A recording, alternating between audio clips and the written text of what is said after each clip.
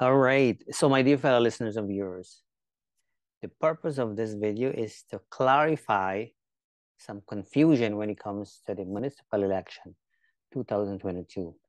Right? Obviously, we don't have election happening all the time.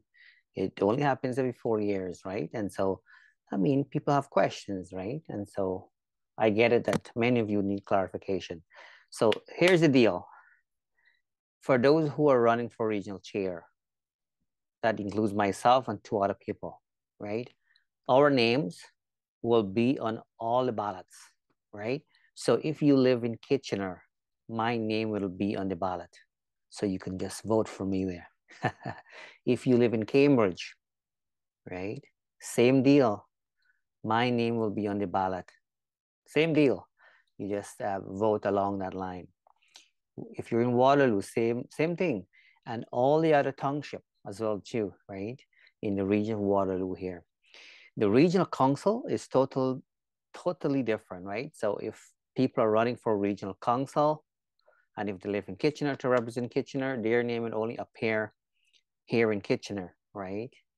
For the people who are running for regional council to represent Cambridge, their name will only appear on the Cambridge ballot.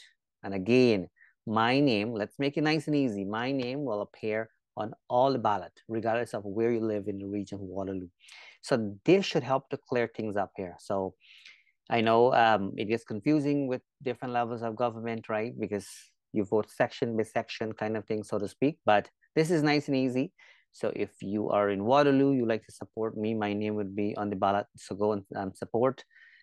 Support by actually casting the vote on October 24th. Cambridge, if you live in Cambridge, as I said, Kitchener, and then this, in all the different township here in region Waterloo. My name will be on there. So nice and easy. If you have any questions or so, the best bet is to visit your local municipal website. They have all the information there, but very straightforward.